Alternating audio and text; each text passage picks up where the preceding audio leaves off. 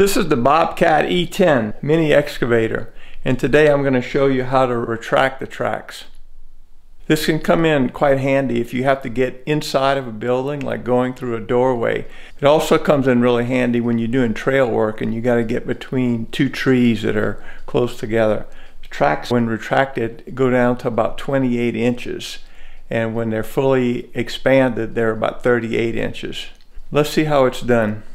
First thing you want to do is lower the blade and thereby lifting the back of the tracks. The next thing is to lower your boom so that the front of the tracks are lifted up off of the ground. The next thing you're going to do once you get your tracks off the ground is to flip this toggle switch.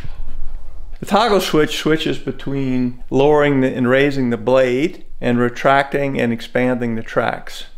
And that's done with this lever over here on the right side.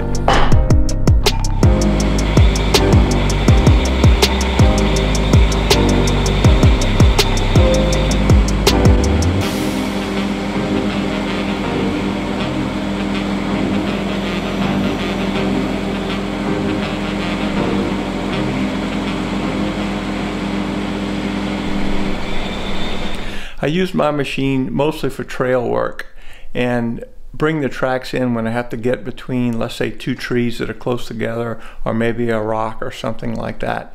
I find the machine is very unstable on uneven terrain when the tracks are in, so you have to be very, very careful. So I only do it when I have to go between two trees. Once I get between that tight spot, then I bring my tracks back out for more stability, and I always dig with my tracks expanded. To expand the tracks, you just do just the opposite. You lower your blade, then you bring the boom down, and which again raises the tracks off of the ground.